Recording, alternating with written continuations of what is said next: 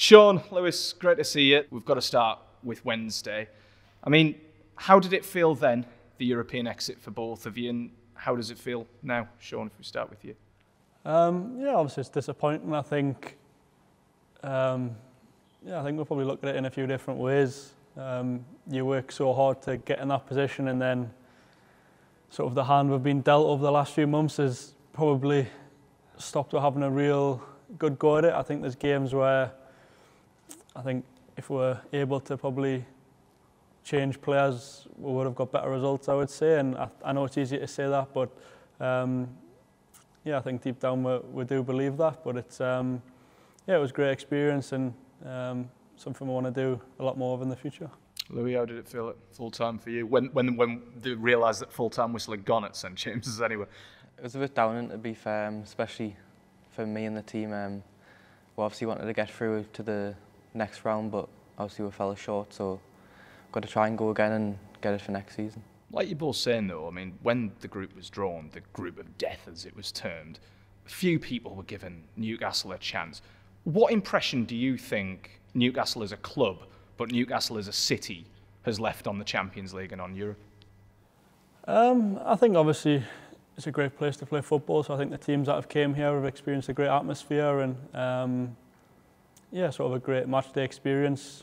I think we also went away, and the away games, the atmospheres have been amazing as well, and I think our away fans have added to that. And I think anytime you get to play football up here, especially night time and in Europe, it's always going to be really special. And it's just slightly disappointing we couldn't give them a bit more of a longer go at it, whether that be Champions League or in the Europa League. But it's all learning. It's still a pretty young group.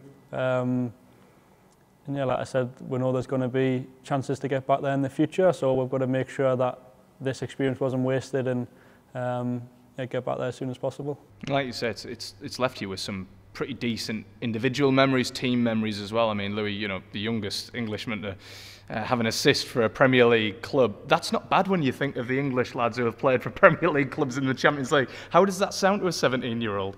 It's a great feeling, to be fair, especially seeing some of the names on the list, like for the assists, like Theo Walcott and stuff like that. It's a great feeling for me and my family. Yeah, I mean, for you as well, Sean, there's been some decent memories, that moment against PSG. Are these some of the memories that you're going to remember, not just in football, but some of the best memories that you've had in your life as well? Yeah, I think so. I think it's probably something where those moments are the ones you look back on in probably 20, 30 years' time, and you're able to tell people you were a part of sort of a special night, and people probably weren't going to remember the whole run, so at least there was sort of a few sort of magical moments along the way, not just for me but for the team and sort of the other local players. But I think if you offered majority of would you rather go through or would you rather have had one good night, I think it's an easy answer. So it's it's one of them where we're going to look back on it, but as of right now, it's not sort of that's not the night we're thinking about. It's more the campaign as a whole and what we maybe could have done better. And but like I said, it's a learning experience, and we'll have to get back in those situations in order for it to be worthwhile. I mean, the gaffer's said already this week he wants you to use this pain as motivation. Does it feel like that? Is that the right way to look at it, do you reckon, Sean? I mean, you're not going to disagree, I imagine, with Eddie. No, whatever he says is right. Yeah. I think I think there's only one way to look at it, and you've got to try and turn the negative into a positive. And if you dwell on it in this game for too long, then sort of a bad week or sort of getting knocked out becomes a bad month, and then a bad few months, and then suddenly what was sort of a little negative in the season can become a whole lot bigger. And it's our job as a team to make sure that doesn't happen. And there's still a long way to go. And ultimately, we want to be playing in those competitions every season, so we can use that pain as a motivator to get back in and around the top four. And I suppose every sort of negative has a silver lining. I mean, we're going to probably get a little bit more rest, which is might be what's needed in a way. Like I said, if we can put together a run, we're still right in the mix in the Premier League, so there's no reason why we can't achieve a goal and get right back in the top four. Well, that was Wednesday. Let's park it and move on from the Champions League. Now, I mean, today, you're both back here at the academy. What were your first memories of this place, Louis? My first memories probably coming here at about under 7 with some of my teammates from boys club level. Just remember playing on the AstroTurf outside, playing some little small-sided games. Yeah, Sean, what about you? Can you remember back that far? I was going to say, seems a long time ago now. I still laugh because my first ever session here was with one of the masseurs now, Barry, so sort of gone full circle that he was my first coach in my first session here, and now it's sort of still with him every day. It's so special. Yeah, it seems like a long time ago though. And I need to ask you something. How come you don't have a room? Because there is a Lewis Miley room, but there's not a Sean Longstaff room as far as I've found. How do you feel about this? I know, don't. We've only got so long. I'll bang on about it for the next 15 minutes. No, like I said, I think, to be fair for what he's done, he's probably one of the specialist talents we've had come through the academy in a long time, and yeah, he deserves it. And to be fair, for the start he's had in the Premier League and in Europe, he's fully deserving of it. I was going to say, like, it's a dream for any Newcastle lad, for any North East lad, I suppose, to pull on a Newcastle United shirt, Louis. So what on earth has the last 6 or 7 months been like for you? It's been a crazy few months, to be fair. Obviously, we never wanted all these injuries, but I've been grateful for the opportunity, really, off the gaffer and the staff, really, to trust us in the games that I've played in, especially coming up against some of the players that I have in the Champions League, like Mbappe and players like that. Do you remember the first time you laid eyes on Lewis Miley, Sean, or not? And what were your kind of first thoughts of him when you first saw him play? I think I probably remember just watching him in an academy game. Probably for the under-18s, used to go down and watch on a Saturday, and instantly you sort of took to him. He's obviously a good size, so you notice him, and then you realise he can play as well. And yeah, I remember one of the first sessions he came up with, he would have been 16, and I remember being 16 and being so nervous, but he's just sort of a really nice lad, and he lets his football do the talking, and he sort of gained everyone's respect in that way. He's not loud about it, he's not arrogant with it for how good he is. He could easily be the other way, but fortunately for us, he's not. And yeah, like I said, it's great to watch him play, and you forget how young he is at 17. It's pretty scary how good he is. All right, I'm going to flip it back round, and it's Christmas time, so it's good to be nice to each other. do you remember, Louis, when you kind of like, obviously Sean's come through the academy. Yeah. Did you look up to him? Were you influenced by Sean? It's all right to say no if you weren't, but go ahead anyway. Nah, yeah, definitely I was influenced by like Sean and Elliot and stuff like that. To see how far Sean's came and what he's done for the team, like it's been really good, to be honest. Like seeing what I said, what Sean's done, like I'd love to go into his steps and keep following him and seeing what he achieves as well. So what Sean Longstaff traits do you kind of apply? Because I've heard people say, like Lewis, I mean the gaffer said it before, Lewis watches players intently in training and he kind of learns from them very, very quickly. So what do you learn from Sean Longstaff, both on and off the pitch as well? He's a really good team player. Like, say if someone's like heads down, he always gets them back up, and he loves everyone to be happy and loves everyone to be around the team all the time. Yeah, I mean, there's been a few players, like I think Tripp said you were the future of Newcastle. Bruno said you were amazing in an interview the other week. What's it like to kind of hear your teammates talk about you like that, and then Longy obviously talk in the glowing references that he was before about you as well? It's quite good, yeah. Like especially coming from the types of players like Sean and Tripps and Bruno and stuff like that. It's really promising. Hopefully I can keep pushing on. You kind of alluded to it a bit before, Sean, but do you sometimes forget that Lewis is 17 or not, like around the dressing room and around training? Yeah, I think we've got a good little group at the sort of front of the bus. There's me, Dummy, Tino and Lou, and then we're talking, and then sometimes like you ask him, like, oh Lou, what was it like when you think he's not even old enough to go on holiday there? Like it's absolutely ridiculous, and then you watch him go on the pitch and like you think he's been doing it for years, and then no, like I said, I could sit here all day and tell you how good he is, but the thing for us as a group, which we probably like most about him, is how humble he is, and he wants to learn, he wants to listen, and there's probably times where he wants to tell her to shut up or leave him alone or just let him be, but he never sort of, he never shows it, and yeah, like I said, he's in a great place with the manager and the staff, and he's got the right people to hopefully take his game forward, but if the first sort of few months in the first team with everything to go by, we've got a top player on my hands. I know he's only 17. Any nicknames so far? I mean, there needs to be in a squad, doesn't there? Even if you're young or not, there's a look, so there's definitely something here. No, I'll stick for Lou. We'll stick with Lou for now on the camera. Keep it PG on camera anyway.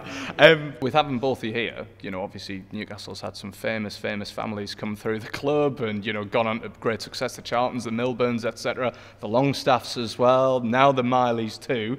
How much do the families speak? Do the families speak at all? Is there any advice being passed from, you know, your dad to Lewis's dad, Sean, or not? I'll be honest, but I'll probably say no. I think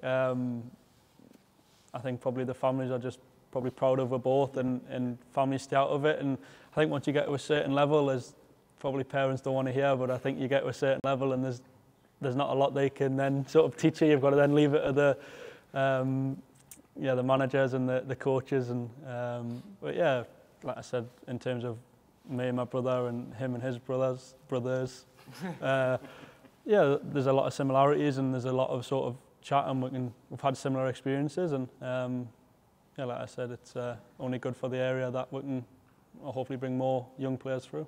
There's quite a few Mileys as well. There's 3 here at the club. Yeah.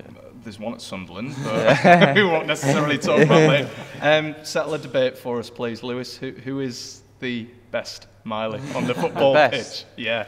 Well, who would you say? I can't see me. I'd probably say the littlest one looks promising, to be fair. Yeah. Yeah, he looks like a good little player, and 2 other brothers are good players as well. So yeah.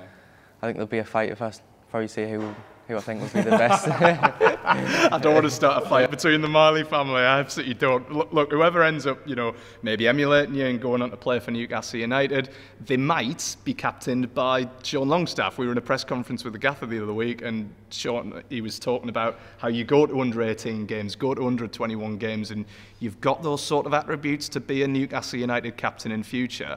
What's that like to hear for a Geordie boy like yourself, that you've gone and played for them, you've had magical moments in the Champions League, etc., but you could go on and captain the club? Yeah, it's obviously something I'd probably never really thought would happen.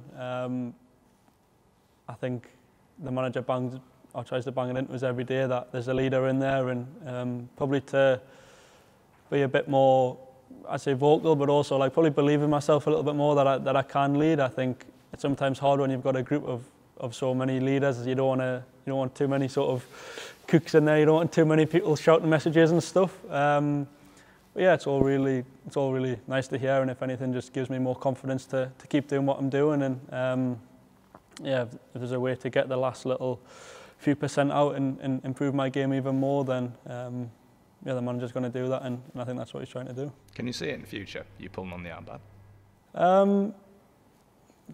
I'll be honest, I don't really try and look too far ahead. I think it sounds a bit cliche, but we sort of say it every day as a group, and especially the coaches, like your playing career goes so fast that for me it's about enjoying every single day. And it sounds a bit boring, but it's sort of the truth, and I try and enjoy that week or that day as much as I can, and whatever will happen in the future. But if one day I can be the captain of the club, amazing. But as long as I'm here and I'm playing and enjoying it, then that's most important for me. The gaffer's clearly had a huge influence on, you know, every part of the football club around the city as well. In what way has he had an influence on you, Lewis? Apart from obviously giving you Premier League, your Champions League debut, what sort of influence, in what way has he had that influence on you?